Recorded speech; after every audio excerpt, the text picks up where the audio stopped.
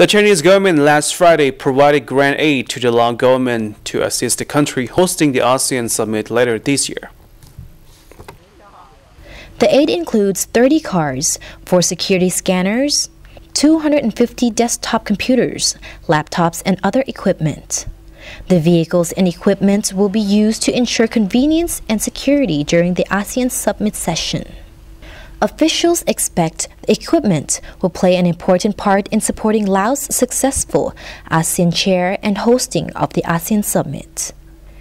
A handover ceremony took place at the National Convention Center on Friday in Vientiane between the Deputy Minister of Foreign Affairs, Madam Khamphao Eunthavanh, and the Chinese Ambassador to Laos, Mr Guan Huabing.